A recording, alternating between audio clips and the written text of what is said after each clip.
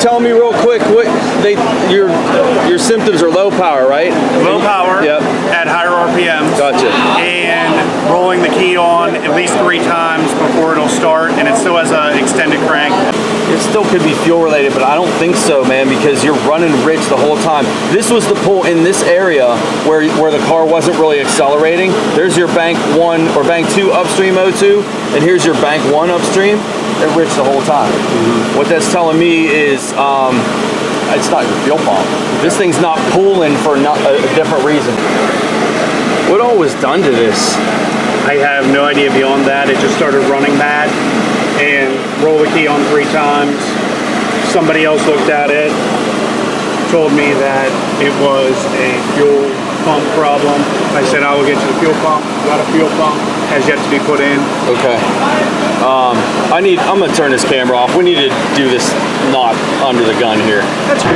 I wasn't ready for a problem. I was just bringing the camera to showcase Rosedale's dyno, and well, maybe we'll see a case study out of this. So we're clear. For those of you that weren't here, we have a Camaro or a Firebird. He has a low power complaint on his Firebird, and he's doing a 1/4 mile run on the dyno. I want you guys to listen to this car.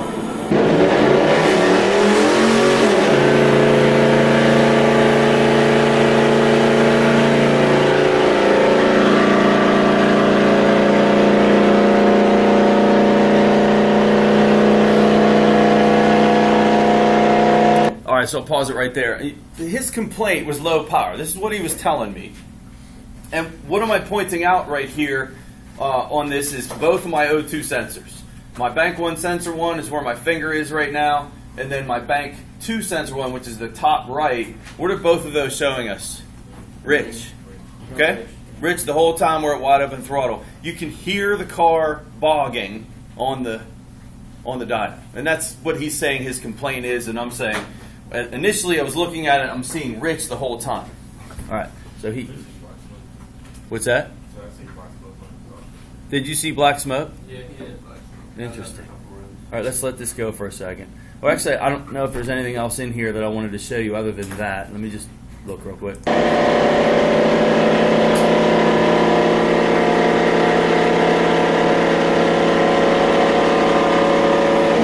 I mean, the car is barely revving up. It shouldn't be doing this. If this is a 1/4 mile, he's going like 60 miles an hour if you guys saw the dyno. I think I showed it. Yeah. What's that? Is that wide open?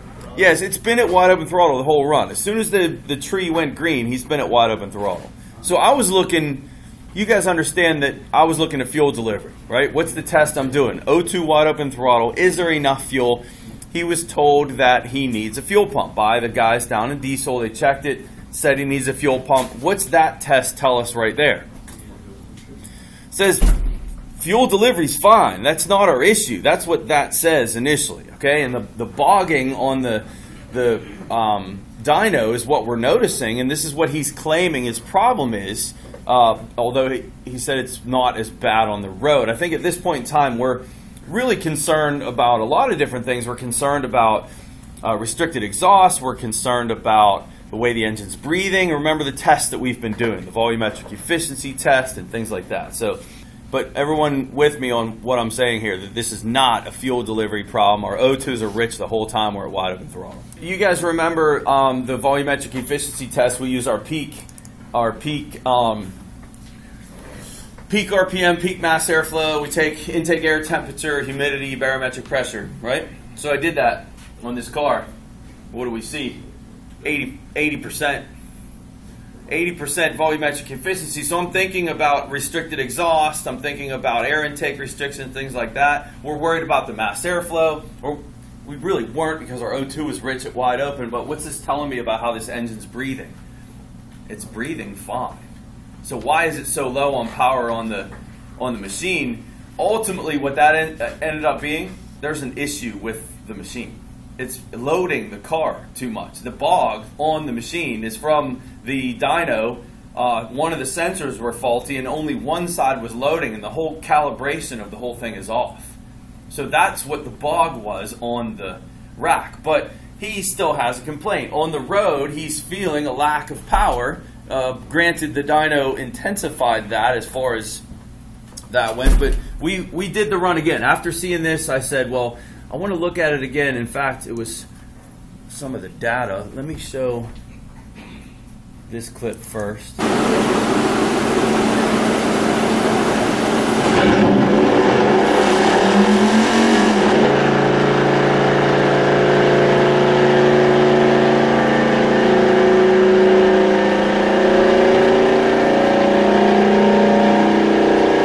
What do you notice about the O2s the whole time? Again, we're wide open throttle.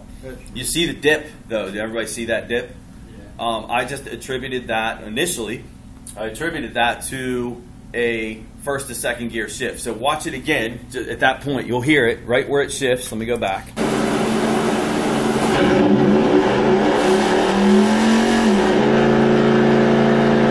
right. So to my eye, it looked like that drop in the O2 was during the shift, and I'm thinking about other cars that I've seen, and this isn't necessarily at wide open throttle, but I absolutely have seen vehicles between shifts do torque limiting, which gives you a nice smooth shift. So if you're just normal acceleration on a automatic transmission, a 1-2 or 2-3 shift, it is not uncommon to momentarily see O2s drop lean. I don't know if the computer's cut an injection pulse or whatever for the shift, but you can have that. So that's where my head was initially, and I wasn't considering, we're at wide open throttle, so we certainly shouldn't be cutting injection pulse between shifts. But I missed that, okay? I missed that initially. And then when I was sitting in here and I was talking to Cap and Mark and all the other guys that were in here, we started focusing in on that area. So let's go back to that. This is the scan data capture of this run.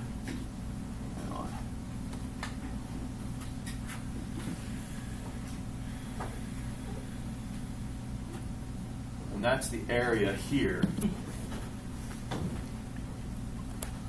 All right, what are we looking at? Watch this again. The top is my RPM, so you can see the RPM climbing. Throttle position, we're at 100% throttle. You can see the O2s. Okay, there's bank 1, sensor 1. There's bank 2, sensor 1.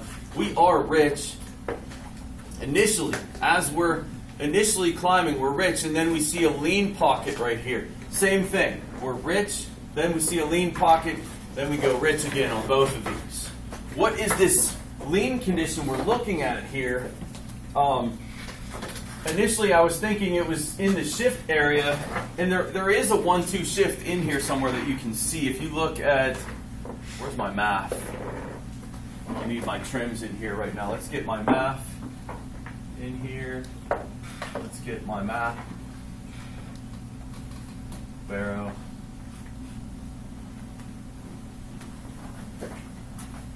Math. One of them I was able to see the 1-2 shift. I don't remember which.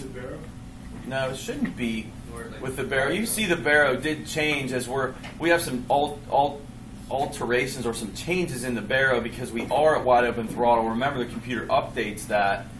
In any case, look at my RPM. Oh, here's your 1-2. Duh. This would be peak first gear right here. What's the RPM drop here? This is second gear, and that's where it started to have the sound of a bog almost. Question so far. That's the shift.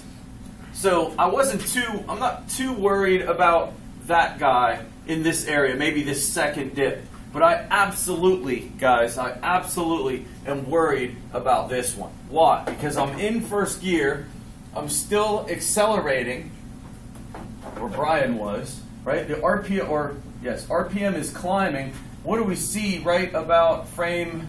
Kind of tough to see exactly, these are offset, but in between frame 455 and 460. So 455, 460. So right in here, right? What do we have? We have a lean condition. I missed it initially. Why are we lean at that point and we weren't later? Has to do with what? It's not a misfire. It's not misfire. I am at wide open throttle. You guys need to understand this. I'm at wide open throttle the whole time. I keep saying I'm at. Brian was at wide open throttle the whole time. This is, well, look at the TPS from frame 445, just after frame 445. So right here, my throttle went wide open. The rest of the time, we're at wide open throttle. So what is happening with our fuel at that RPM? We are dropping lean. Why at that RPM are we dropping lean? We have a fuel delivery problem. And that delivery problem, what you're about to see, I'll show you, it's a fuel pressure issue, is more pronounced at those higher RPMs because the volume loss from those injectors is very high at that point in time. We're at wide open.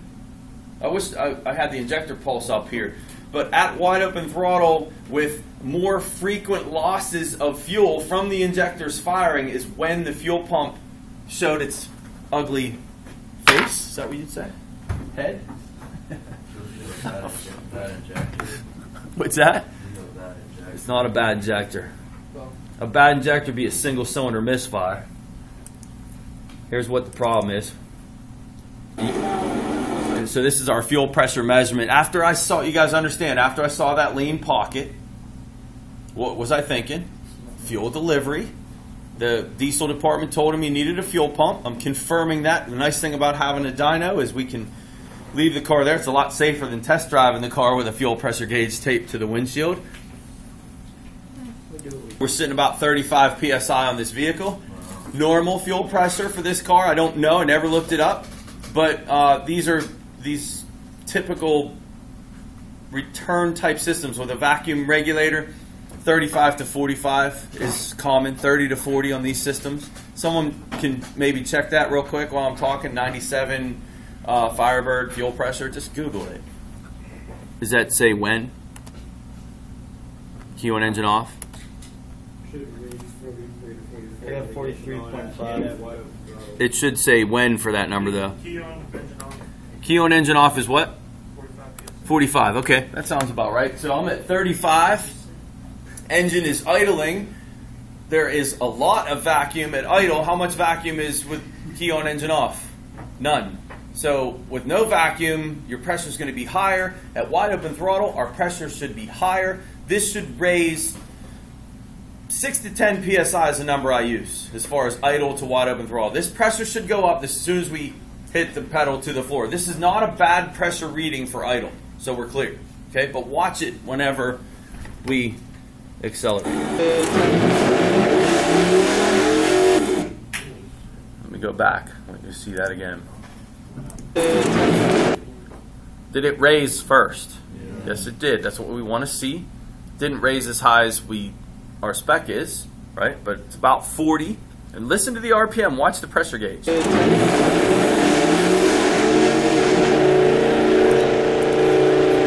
And that right there shows you what was going on with our...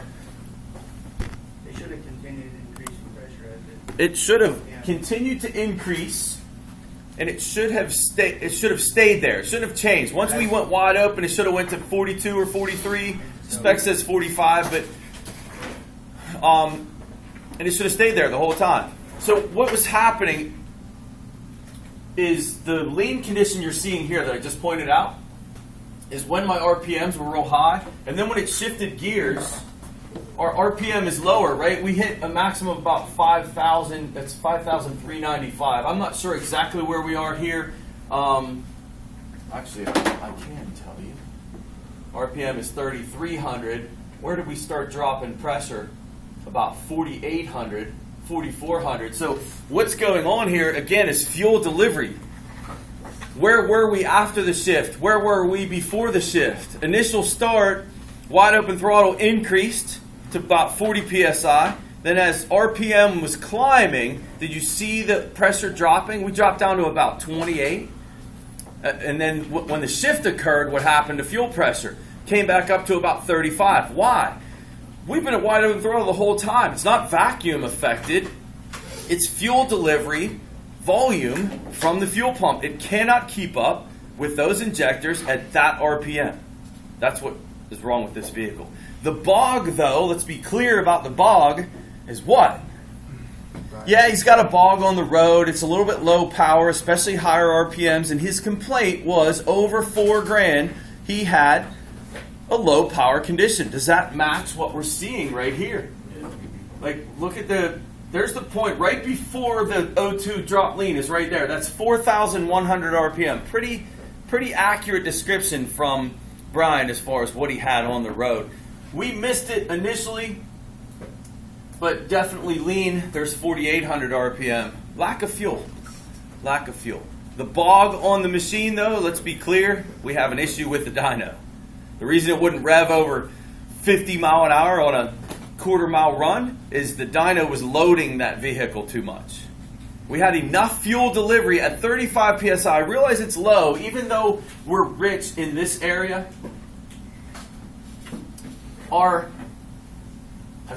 Even though our fuel pressure was low at 35 was still enough to provide me with a fuel delivery that gave my O2s a rich signal, and I missed it initially. This was a fuel delivery problem, just like Matt's. What was the key with this? Key with this was looking at the O2s at wide open throttle. The other nice piece to this is as we initially missed this, and we saw the O2s reading rich here too. That's when we did the VE test, the volumetric efficiency test. I'll get better at that in the future. You guys follow what I'm doing on YouTube. You watch some more videos on VE testing, and I'll show you how to use it and have case studies and variables. I'm hoping to show restricted exhausts, and I'm hoping to show restricted intakes and have all those case studies down the road where we can use this. I did this VE test because I was concerned about engine breathing. Does everyone understand why? O2s looked rich to me. I was worried about a plugged exhaust. And that's when we also did our MAP test too. Remember the MAP wide open throttle test that we've been talking about? I really thought that this MAP could be used as well for locating a restricted exhaust. And I'm not sure because I haven't seen one yet, but if you think about the theory behind a restricted exhaust where you have excessive back pressure, what happens when the valve overlap occurs? When your exhaust valve opens at the same time that your intake valve is still open, where is this excessive pressure going to end up? In the intake. So if we have a restricted exhaust, I believe we can use the MAP for that. I haven't done this before, but just thinking about this MAP and how we're using it for air intake restrictions, if you look where we are on this MAP sensor, we're pretty much, what's our baro? Baro's at 30.4 when we started. My current number, so I'm looking right here. As we're accelerating, if this had a plugged exhaust, what would we see happening here? I think what we would see happening in this area is we would see a pressure rise in the manifold. And so if this is accurate and I can start using this, that changes everything as far as how I'm checking back pressures, which is putting a gauge in the exhaust where the O2 is. I just don't think it's necessary. If you have a MAP sensor, then we should be able to use this. And I want to prove it later, but that's the plan moving forward, is finding my next restricted exhaust case study. I'm going to be looking at a map sensor at wide open. I just think that I should be able to identify it looking at this map, theory-wise. What are your guys' thoughts on that? I don't think the pressure would be that high for it to. I think it absolutely would. If pressure is high enough that you feel a power loss problem, where is the power loss coming from? It's coming from the inability of the engine to breathe, right? The excessive back pressure. These cars with a plugged exhaust, they won't go over 30 miles per hour, wide open throttle. And I've checked back pressure just in the shop, and no load back pressure testing at $3,000, you're 9 psi of back pressure. Imagine what you are on the road under a load. I think you absolutely would see this in the intake. The only variable here would be the map sensor and how it's calibrated. Can it actually read higher than atmospheric? So atmospheric sea level reading on a Barrow is around 30, right? This 30.4 number that we're looking at here. It wouldn't be much higher than that. What I don't know is on maps, typical map sensors, non-turbo maps, is what is the highest that the computer is calibrated to read it. Does that make sense? Yeah, it's 1 bar, but that's our atmospheric pressure, and so that's a variable. But can this map sensor at least produce a reading of 30.4 as far as the calculations go? Remember, this Barrow reading right here is coming from the map sensor. Okay? So if I had a restricted exhaust, I'm saying in here I would at least see a rise in that area. It might not be much because the map can't read any higher because it's not calibrated for that. But all I'm telling you guys is I believe that this is a legitimate test to find a restricted exhaust. And this was helpful doing this for me after we did the VE test and after I looked at the map. I said, what about Brian's car? I said, I want to see that scan data run again. And that's when we caught the O2 drop and lean at the higher RPM number. Bad fuel pump. I say bad fuel pump. I shouldn't say that. It's a fuel delivery issue, low pressure. That's either a restricted filter, power or ground problem to the pump, okay, or faulty pump. And what I have done in repairing these vehicles is I'm just changing the pump and filter after I make sure I have a good power and ground. When you get to the point of low pressure from a plugged filter, if the filter was the problem, you've already overworked that pump for tens of thousands of miles, so you killed it already. I had a customer years ago that work truck that came in, same kind of symptoms, and I ended up changing his fuel filter and fixing his problem, but he came back 2 months later on the hook with a bad fuel pump. And he actually MF'd me. I was saving him money, but to him, I didn't save him money because he had to miss another day of work. So from that point forward, what have I always done with low pressure problems from plugged fuel filters? It's getting a pump too, just not fooling around. So to each his own on how you want to do that. If that's my car and that differential has to come out to change that fuel pump, I'm absolutely putting a fuel filter in it first and retesting it. Wouldn't you agree? That would be a good plan of attack. There's other things we could do, which is a deadhead test, pinch the return line, watch for max pressure, see what the pump can produce. You know, there's other tests we could do, but definitely fuel delivery was our issue with this Firebird. The bog was the machine. Get used to this wide open throttle O2 stuff, guys. Get used to this VE stuff. Start paying attention to your map sensor. Remember the debates that we had on Sonoma's vehicle, and then Jared, we did on his truck with Noah, right? And then you guys, we were seeing about a 1 inch of mercury change from initial wide open to the rev on the map, and I think we're seeing the same kind of thing here as far as that number. Initial is 29.8, there's 29.5, there's 29.8, 29.2, 28.9, right? And so pretty good breathing on this engine. I don't see any kind of air intake restriction. That was the point there. But again, I think we can use this for restricted exhaust, and I'll keep you guys updated on that, okay?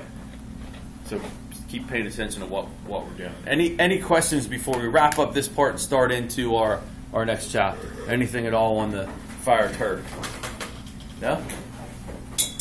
Okay. Okay, boys and girls, we're doing the dyno runs again. New fuel pump was installed in this Firebird or Camaro, or whatever it was. I want to be clear on one thing before I take you over to the dyno. The second gear pulls on this, where the car wasn't going past 50 or 60 mile per hour, was an issue with the dyno, not the car in the lean condition. So we have the dyno fixed and we have the fuel pump replaced. We're going to look at after O2 sensor, millivolts, wide open throttle. We'll look at our VE again, really not necessary. Shouldn't change the breathing of the engine with a faulty fuel pump, but we'll just get a couple of after readings and update you guys. Pretty sweet setup we have. We just knocked this wall out for the school for the dyno, and I don't know a whole lot about it yet, but it is a Mustang dynamometer. Let's get the runs. Just guys, just want to be real clear on what I'm showing here. You're not in the screen cap, you're good. We weren't really focused on the dyno for the before runs. I'll show you guys what's going on here. We'll do some more dyno stuff in the future. I'll get you up to speed on how to use it. I don't even know how to use it myself yet. Our primary goal here is show you the after O2 readings at wide open throttle, and you'll get to see the car on the dyno a little bit. I'll get you focused on the scan tool and the fuel pressure gauge at different times. Thanks for the light change there. Let's get on it. What are we doing right now, Cap? A calibration? We're calibrating engine RPM to this computer, to the dyno. Oh, gotcha. Do you want my RPM on the scan tool? Would that help us to compare the two? I don't know if it would or not. Just graph my RPM for you there.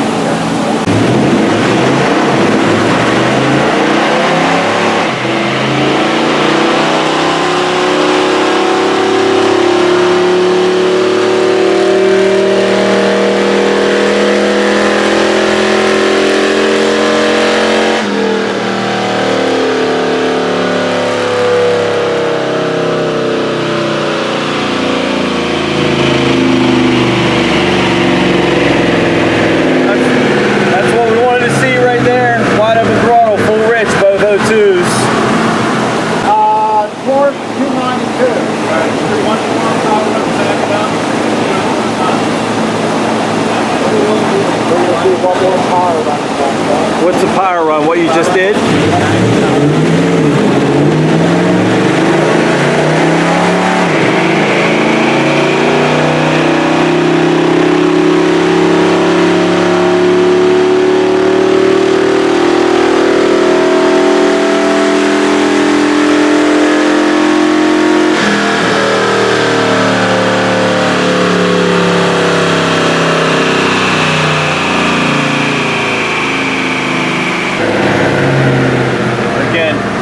Those O2s, the whole time wide open throttle, full rich. That's what we wanted to see.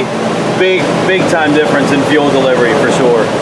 All right, so to be clear, the rest of this, guys, this is just all we're playing with the dyno now. I showed you the fuel pressure readings, scan tool O2s, wide open throttle, they look great. We'll do some VE testing on the calculator later. That's not going to change. The rest of this, again, bonus footage.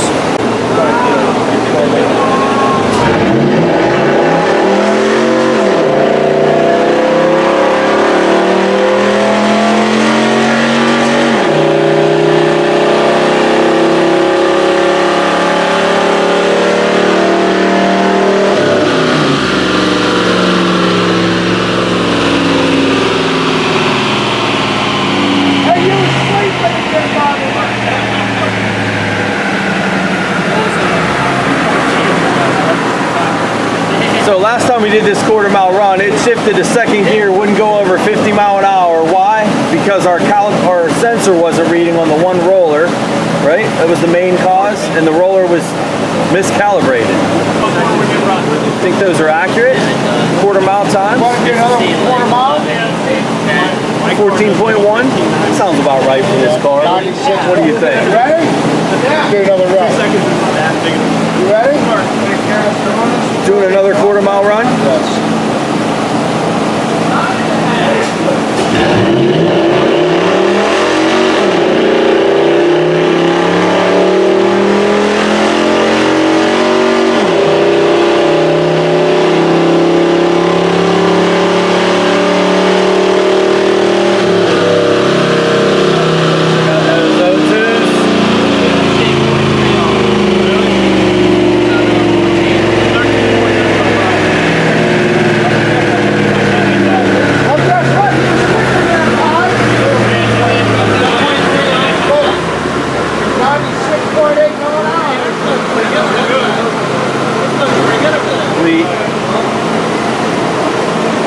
want to show you guys these after runs of the, what is this thing, a Firebird? Camaro, Firebird. Trans Am. Pretty much Camaro. Okay, definitely easier to see here than it was on the screen out there. We really want to focus on our RPM, throttle angle, numbers, and let me mess around with my cursors here. Be a little bit tricky on this touch screen.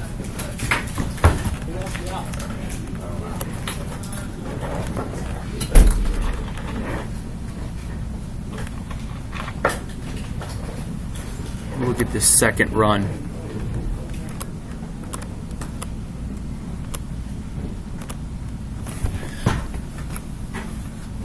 We could do, well, we can limit the pins too to see more of the screen, but if you look at the engine RPM, where is it at? RPM's up top. Why is it showing me 183,420 RPM? Do you guys see that? So my scale's off on that top. So we have to, man, I don't think I can rescale that, can I? There had to be some kind of a glitch there. That's weird. No, that's not cool. I mean, do you see how narrow the graph is now? Or how wide it is? Like if 114 RPM to 183,000, I can't see my RPM. Well, you can see the current number is 5,095. You see it? So, where's my TPS? Let's look at that. So from right there, there's the beginning. Look at this frame right here. Throttle position, I'm at wide open. What do you notice about my bank 2 sensor 1 oxygen sensor? And my bank 1 sensor 1 oxygen sensor? What do you guys see? We see a rich condition the full time that we're at wide open throttle. So even at the high RPM numbers, as we climb, so watch this current number here, even though the graph is off, so 3596, let's get this up to the highest RPM. This is going to be when our fuel delivery is the most because the injectors are firing more frequently. Like even at the peak RPM of this, notice our O2s are still full rich. And what you didn't see, which will be in the final production of this, which is the fuel pressure gauge, we were about 40 at idle, and it went up to about 46, I think, might be a little bit higher than that, at wide open throttle. And I was watching that gauge too to make sure at peak RPM that fuel pressure wasn't dropping at all, and it was not. It was steady the whole time. What's the power run? What you just did?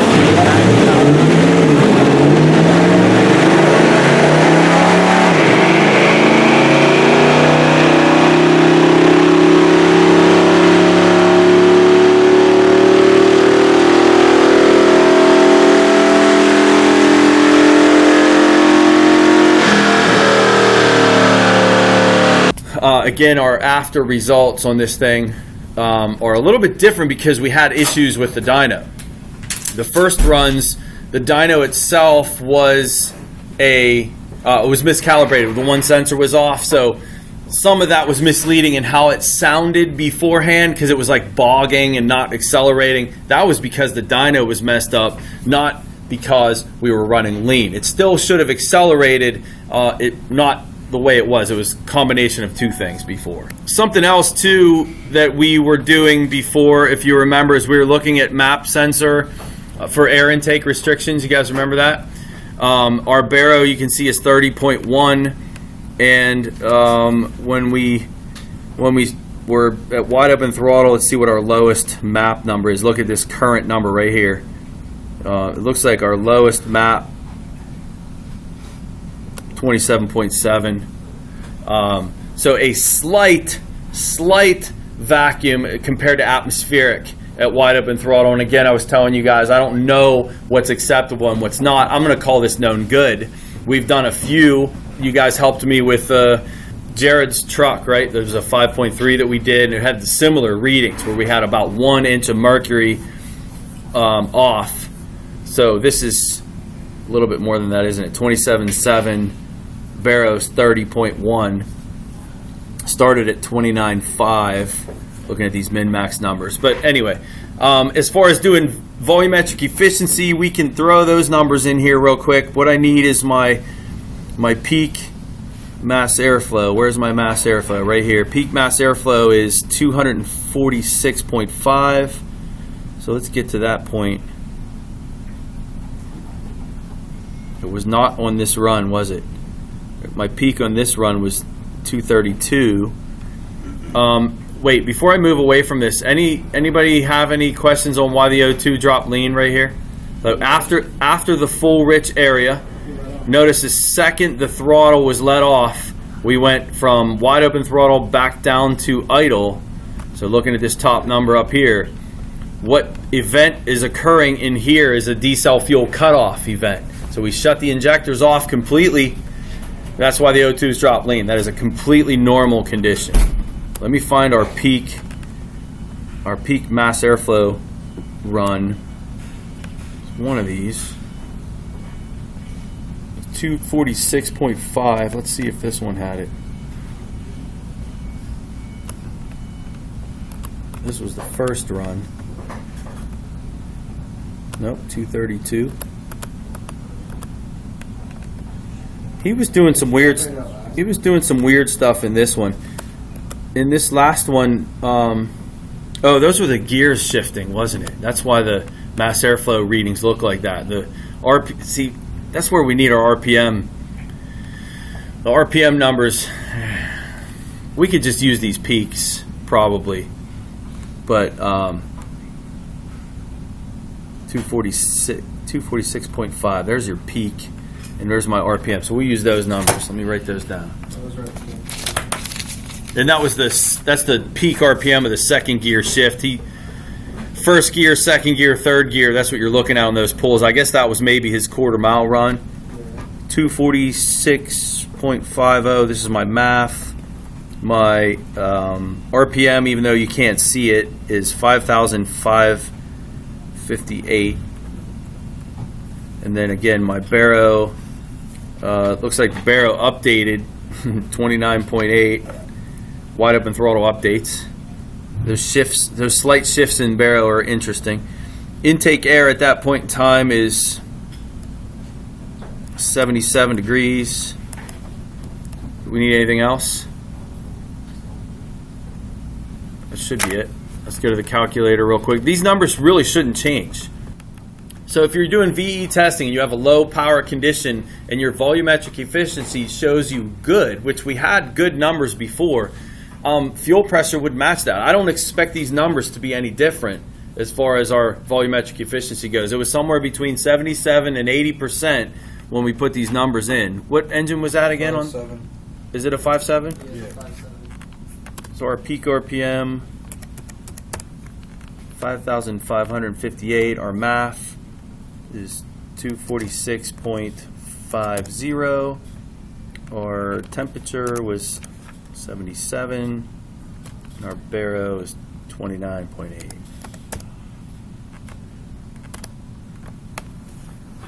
Okay, if you guys remember, I didn't put the humidity in. I don't think it matters that much. What's the humidity today? 70%. It is 70% right now. See if that changes that at all. Yeah, a little bit. 80% volumetric efficiency. We had that number beforehand.